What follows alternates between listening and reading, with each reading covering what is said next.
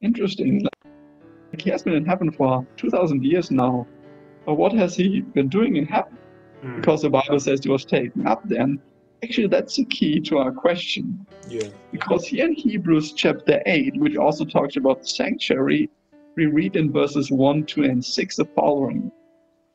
Now, this is the main point of the things we are saying. We have such a high priest. This is Jesus, who is seated at the right hand of the throne of the majesty in the heavens, a minister of the sanctuary and of the true tabernacle, which the Lord erected and not man. And it also goes on, he has obtained a more excellent ministry inasmuch as he is also mediator of a better covenant. So the first thing here to see is Jesus, when he ascended to heaven, he started to be a high priest or advocate before the Father. And it says here in the Bible that he actually is seated to the right hand of the throne of the majesty in the heavens. So this is God the Father.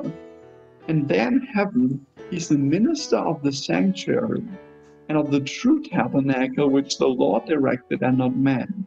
This is interesting because the earthly tabernacle was erected by man.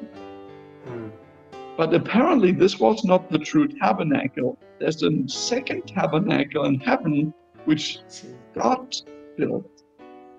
And it says Jesus is also the mediator or priest of a better covenant. And actually let us read a few more verses to see it more in context. Because it says here that verily the first covenant, that's a different one to of which Jesus is high priest, had also ordinances of divine service and a worldly sanctuary. This is now talking about this sanctuary which was in Jerusalem, which was part of the first covenant. And now take a look, which was a figure for the time then present, in which were offered both gifts and sacrifices that could not make him that did the service perfect, as pertaining to the conscience, which stood only in the meats and drinks and diverse washings and carnal ordinances imposed on them until the time of Reformation. What Paul is really here saying, all those things the Jews did, where they killed lambs, yes, it was commanded by God, but it didn't have any power to save them from sin. It was an illustration of what Jesus really would do when he would die. And it says here that this illustration was imposed on them until the time of Reformation. This time of Reformation is when Jesus came and made the illustration no more necessary.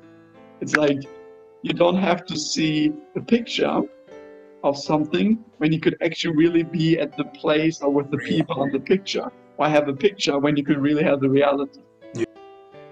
And so it says here, Christ become an high priest of good things to come by a greater and more perfect tabernacle, not made with hands.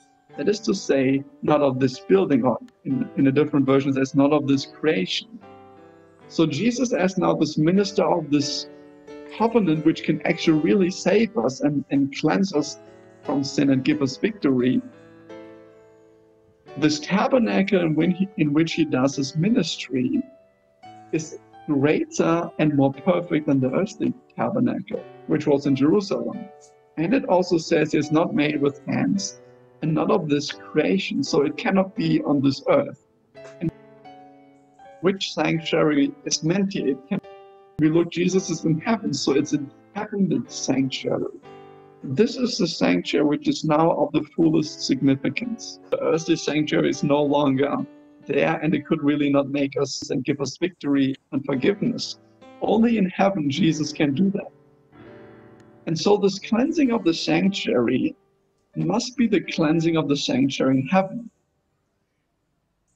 What does it really mean? Why is there something in heaven which needs to be cleansed?